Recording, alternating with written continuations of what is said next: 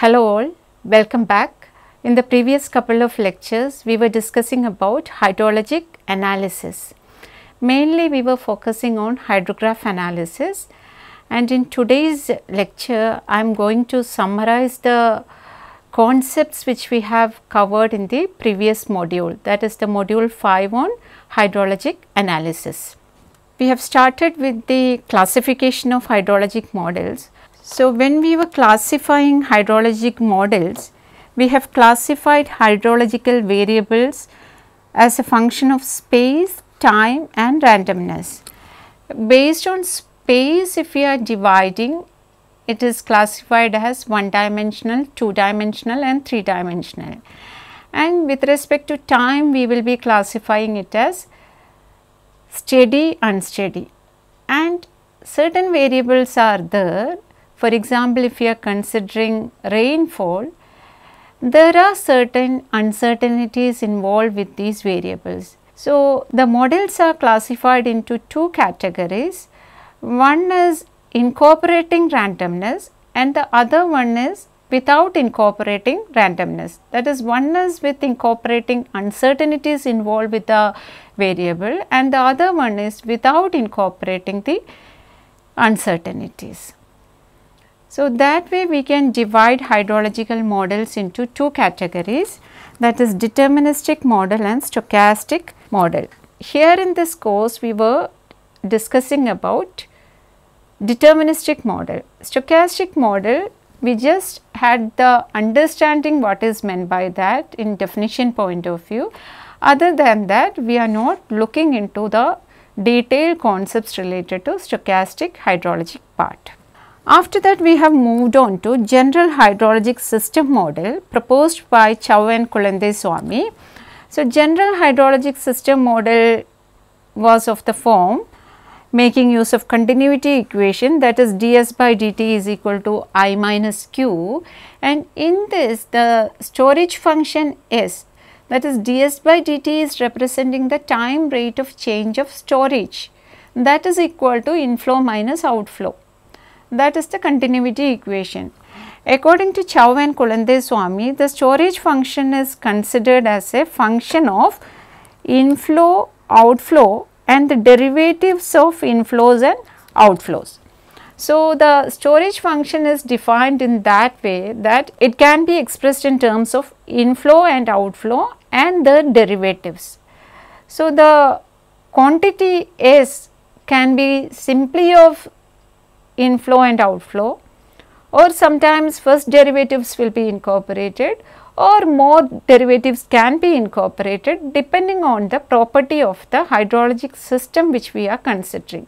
After understanding the hydrologic system model proposed by Chow and Kulendeswamy, we have moved on to linear system theory, because we have expressed our model as a linear model in this analysis. Any linear system follows two principles, principle of proportionality and principle of superposition. This we have understood what is meant by proportionality principle and superposition principles. After understanding these principles, we have discussed about different input functions and their corresponding response functions. So, different input functions which we have considered were of unit impulse input, unit step input, unit pulse input, and the response from the linear system from these inputs are represented in terms of impulse response function, step response function and pulse response function. Why we have looked into these impulse input, pulse input, step input and the corresponding response functions? Because we wanted to consider a hydrologic system as a linear system and we wanted to compare our input to the input functions such as impulse, pulse and step inputs. So, if we are correlating these two things, hydrologic system as a linear system, the principles followed by a linear system are applicable to hydrologic system also. In the similar way, the inputs and the response functions can also be taken considered for the linear hydrologic system.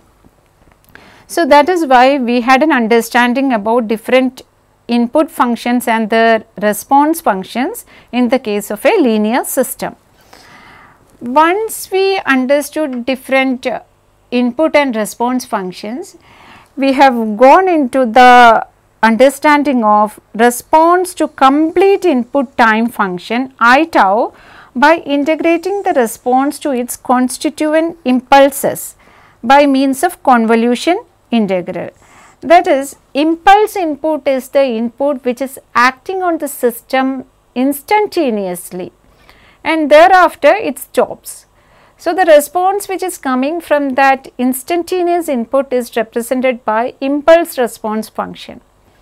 Actually, in the field, for example, if you are considering the case of a watershed is experienced by means of a rainfall. Rainfall we cannot expect to happen instantaneously, it will be lasting for some time. So, what we are going to assume that this rainfall which is acted for certain duration is divided into different number of pulses, each pulse is acting instantaneously and the response from each impulse can be summed up to get the total or the complete response from the catchment. So, the total rainfall is considered as consisting of so many number of impulse inputs. So, the response from each impulse input is calculated and after summing up the individual inputs, we can get the complete response of the catchment to a rainfall event which has happened for a certain period. That is what is done under convolution integral. That is, the response to a complete input can be computed by making use of the convolution integral. So, this principle we have made use in the form of discrete convolution function for deriving the direct runoff hydrograph. After that, we have moved on to the relationship between different response functions, that is unit step and unit impulse response function. If we are explaining, we can write it in this form, that is g of t is the step response function and u of l is the impulse response function. The step response function can be obtained by integrating the impulse response function within certain limit, that is 0 to t is the limit which we usually consider, and the step response function can be obtained in that way. And in the similar way, unit pulse and unit step response function, there are certain relationship that is given by h of t is equal to 1 by delta t g of t minus delta t. This g of t and g of t minus delta t are representing the step response function and h of t is the pulse response function. And the relationship between them is that the slope of the step response function will be giving you the pulse response function. H of t is 1 by delta t of difference between the ordinates of step response function. In the similar way, we can write the relationship between unit pulse and unit impulse response function. Unit pulse means the input is acting for a certain duration, defined period is there as duration. But in the case of impulse input is acting on the system instantaneously. At time t is equal to 0, the input or the impulse input is acting on the system, and after that t greater than 0, this input is 0. So, this is the difference between the pulse input and impulse input. Pulse input is acting on the system for a certain period of time, maybe it is dr duration or delta t hours, but impulse input is acting on the system at time t is equal to 0. So, the relationship between them also we have covered. H of t is given by 1 by delta t integral of t minus delta t to t ul dl. Ul dl is our impulse response function and h of t is the pulse response function. So, these are the interrelationships among three different response functions. if we are having one type of response function, for example, step response function is there, from that we can develop the impulse response function and the pulse response function. So, by making use of these relationship, we can find out one from the other. These relationship we have utilized in the case of application related to different hydrographs. Once we understood different input functions and the corresponding response function from the linear system, we have moved on to the application of this linear system theory for a hydrologic system. Hydrologic system which we have considered is a watershed. So, in the case of a watershed, if rainfall or storm is happening for a short duration, it will be producing runoff at the outlet of the catchment. The representation of the runoff with respect to time or the time distribution of the stream flow value is represented in terms of hydrograph. It is the temporal distribution of stream flow at the outlet. Event based rainfall runoff provides the information about the variation of runoff with respect to time. When we talk about runoff, it is direct runoff we are looking at. Direct runoff we will be getting after detecting the base flow from the storm hydrograph. So, base flow is the contribution which is coming from groundwater. That contribution will be there all throughout the year. So, that contribution has to be subtracted from the stream flow data which we are measuring at the outlet of the watershed or at a particular location in the stream. Then only we can quantify the effect of the rainfall at the impact of the rainfall at the outlet of the catchment, that is in the form of runoff. So, for that we have to consider particular event based analysis. So, these are very important for hydraulic design and flood management. Especially in the case of flooding, we need to provide certain management provisions. We need to consider certain management criteria in order to reduce the ill effects due to flooding. For that we need to go for the event based analysis rather than making use of continuous data of rainfall. After that we have studied the time characteristics of storm hydrograph, which includes time base, time to peak and time lag. Time base is the total time when the rising limb is starting till the falling limb ends, that is the time base of the hydrograph. Then time to peak is from the starting of the runoff or the starting of the rising limb to the peak of the hydrograph. And third one is the basin lag. Basin lag is representing the time between the centroid of the effective rainfall and the centroid of the runoff hydrograph. Majority of the cases it is difficult to determine the centroid of the runoff hydrograph. In such cases we will be considering the time interval between the peak of the hydrograph and the centroid of the effective rainfall hydrograph as the basin lag. These are important parameters when we carry out the hydrograph analysis. Once we understood all these concepts related to time characteristics of hydrograph and the linear system theory, we have moved on to the study related to hydrograph. First we have started with the unit hydrograph. Unit hydrograph is the direct runoff hydrograph resulting from 1 centimeter of excess rainfall generated uniformly over the drainage area at a constant rate for an effective duration d hours. This is very important. This is the direct runoff hydrograph resulting from 1 centimeter of effective rainfall which has occurred for a duration of capital D hours. Certain specified duration we are considering, within that duration the rainfall is uniform and that rainfall is uniformly occurred over the entire catchment. Then what is the runoff or the direct runoff produced at the outlet of the catchment? That is the unit hydrograph. Actually this can be considered as the unit pulse response function of a linear hydrologic system. When we are comparing the catchment behavior with that of a linear system, we can tell that unit hydrograph is equivalent to that of a pulse response function in the case of a linear system theory, because the input 1 centimeter of rainfall is acting for a specified duration, that is equivalent to a pulse input. Then we have looked into the assumptions and limitations in unit hydrograph theory. As far as we are talking about the assumptions, the time invariance and the linearity principle, these two are very important assumptions.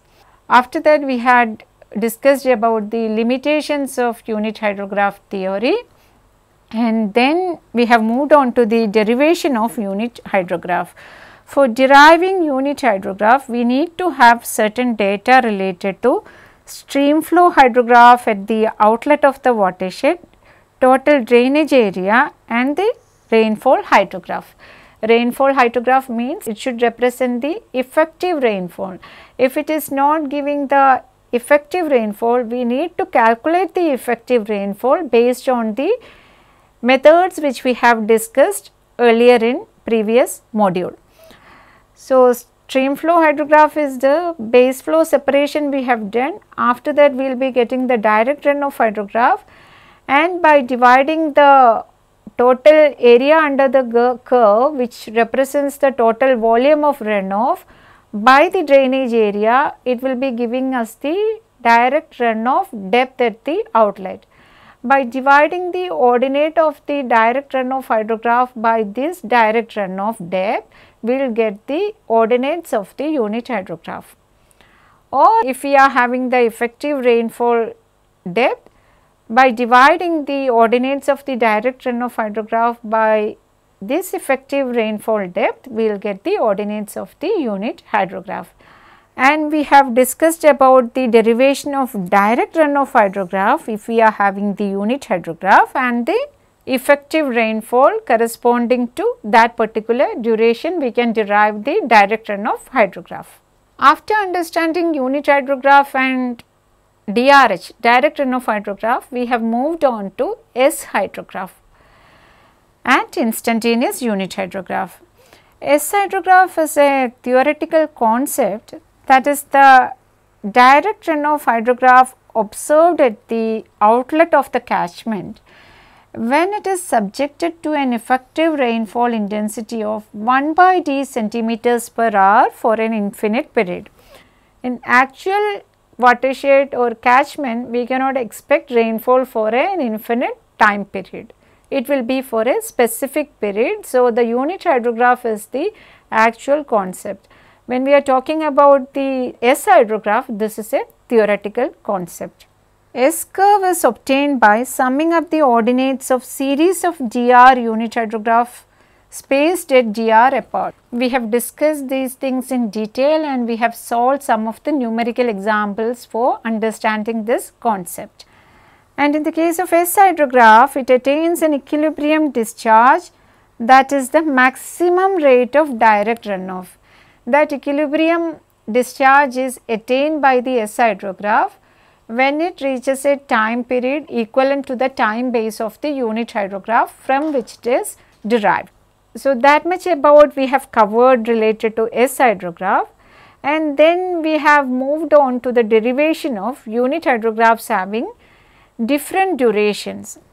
That is, if you are having a dr unit hydrographs of other durations such as NDR was derived by making use of the principle of superposition and proportionality and S-hydrograph method. Principle of superposition and proportionality is utilized for deriving unit hydrographs having the duration which are integral multiples of the duration of the given unit hydrograph or the non-unit hydrographs. Sometimes the unit hydrograph which has to be derived will be having a duration which is not an integral multiple of the duration of the non-hydrograph. For example, if we are having a 2-hour unit hydrograph, we need to derive 3-hour unit hydrograph from that. Then we cannot make use of the principle of superposition and principle of proportionality. We have to go for S-hydrograph principle. That is, in the case of n value is a fraction, we have to make use of S-hydrograph principle for deriving the unit hydrograph. And once we have seen the derivation of NDR unit hydrograph by making use of these principles, we have found that it is difficult to get a particular unit hydrograph having certain duration and the corresponding effective rainfall which is uniformly occurred for that particular duration. Then the discussion related to a hydrograph in which the duration is not important has come.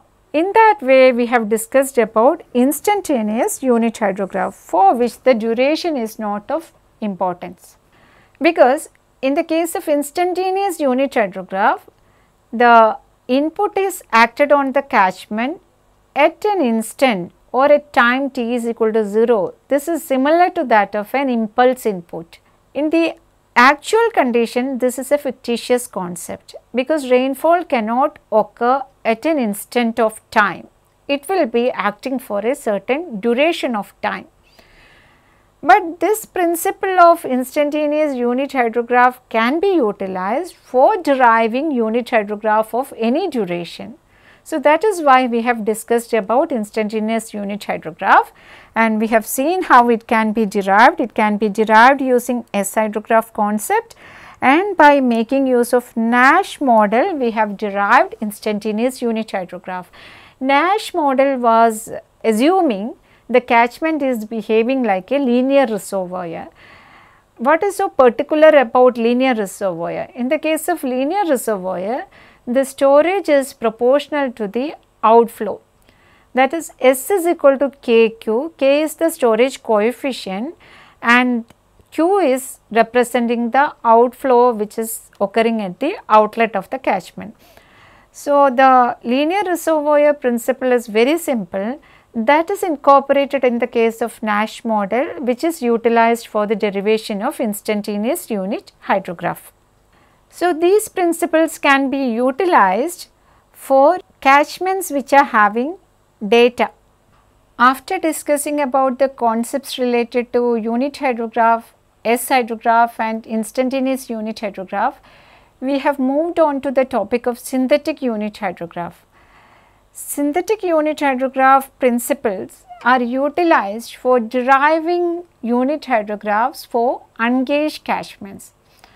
Unit hydrographs for ungauged catchments are required for carrying out any planning or management study related to water resources in the ungauged catchments. But if the unit hydrograph is not available, we cannot go for any of such studies in ungauged catchments. In such cases, what we will be doing, we will be making use of the data available to the neighboring catchments which are hydrologically and climatically similar to the ungauged catchment.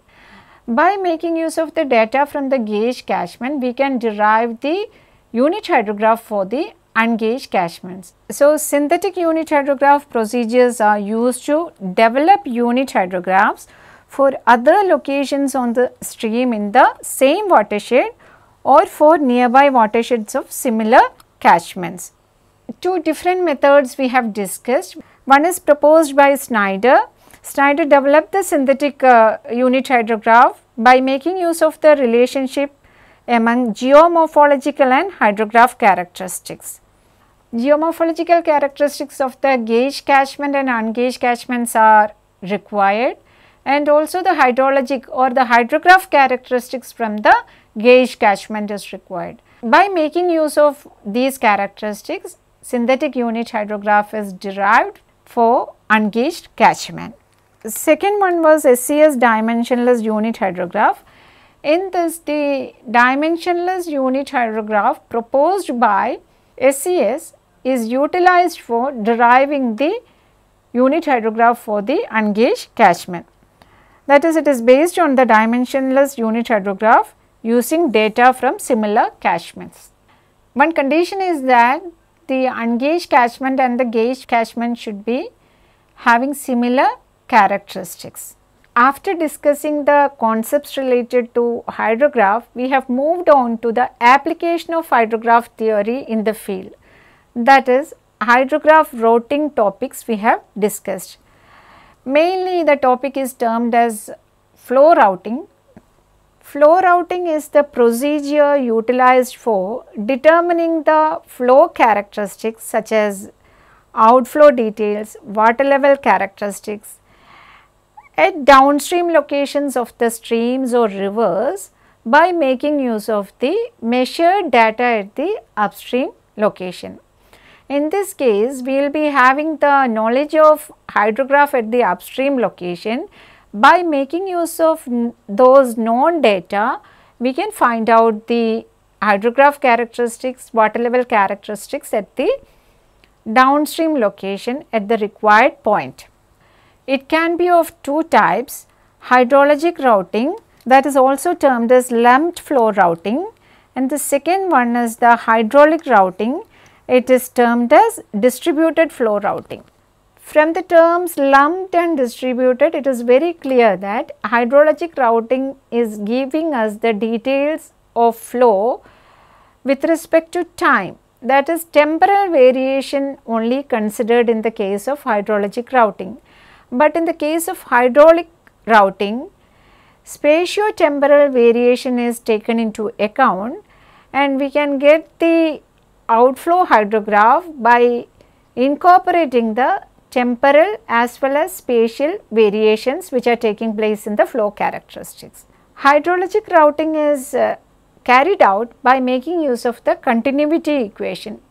Along with the continuity equation, we will be making use of some particular relationship related to storage also. But in the case of hydraulic routing, we will be making use of both the continuity and momentum equations. Here in this course, we have discussed only about the hydrologic routing, and hydrologic routing in terms of presence of reservoir and also simply in the case of channels we have considered. In the case of reservoir, by knowing the storage water level details and the upstream inflow hydrograph, we can find out the outflow hydrograph, that is termed as the reservoir routing. And in the case of channels, by knowing the storage function and also the inflow hydrograph at the upstream location, we can find out the flow characteristics at the downstream location, that is termed as the channel routing. These two concepts, that is reservoir routing and channel routing, we have discussed in detail. So, for carrying out the routing, we should have some understanding about different storage functions that we have understood in terms of variable storage function and invariable storage function. Variable storage function is the one in which the storage is a function of inflow and outflow, and invariable storage function is the one in which it is similar to that of a linear reservoir, that is storage is a function of outflow alone. In the case of reservoir routing, we have made use of the invariable storage function, and in the case of channel routing, we have made use of the variable storage function. So, while coming to reservoir routing, it is the process by which when a flood wave passes through the reservoir, we are finding out the rate of outflow. Outflow hydrograph we are finding out, and outflow is a function of depth of water in the reservoir, and at the same time what is stored. Storage also depends on depth of water in the reservoir, that is S can be represented as a function of H. So, we can relate Q and S as related to H. So, indirectly we can relate Q and S because Q is a function of H, S is also a function of H. So, based on that relationship, we can derive a relationship between storage and discharge. So, this is the fundamental relationship which is used while carrying out reservoir routing. And in this case, we have made use of the storage function S is equal to F of Q for carrying out reservoir routing. And one single method we have discussed for reservoir routing, which is termed as the level pool routing or the modified pulse method. After that, we have moved on to hydrologic river routing. This is also termed as the channel routing, lumped flow routing in channels. Different terms are utilized for representing channel routing. So, channel routing we have discussed with the help of Muskingum method. This is the hydrologic channel routing technique.